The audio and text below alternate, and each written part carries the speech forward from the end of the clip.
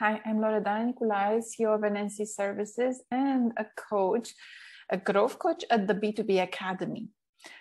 Now, we're talking today about the future of B2B marketing and specifically about the roles of the future. And we already tackled the role of Chief Change Officer. So marketing will be in charge of normalizing the change within the organization and bringing basically the change from the market, embedding it into the organization, and then leveraging the change for the company's own benefit. Now, of course, that also means that we cannot go back to normal. This is a research that I've done, and it was featured in Forbes. And by saying we cannot go back to normal, I mean we cannot go back to, the nice day-to-day lead acquisition or the large events of networking prior to 2020. Although we've seen B2B events picking up a bit, they'll still leverage maybe hybrid technologies. People are still reluctant to go back to normal travel. So change is here to stay.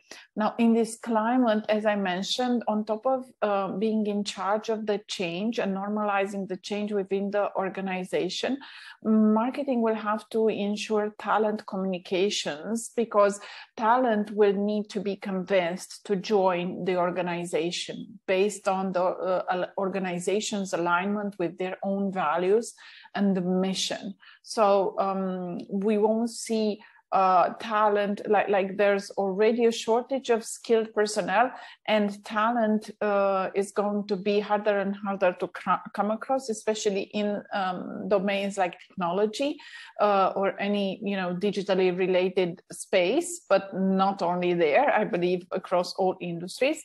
However, marketing is going to be in charge of all of this communications, talent marketing, and now, as we all are aware, smart people do not like rules and processes.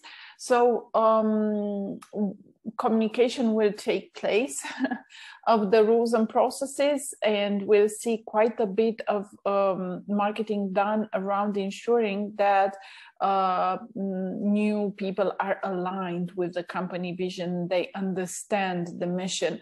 They are taking decisions around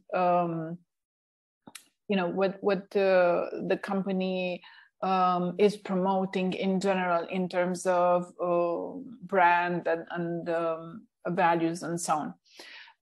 If you want more context on this, please go to Forbes and read the whole article. Also, do follow this channel, as we will share more videos and content on the future of marketing and on marketing strategy in general.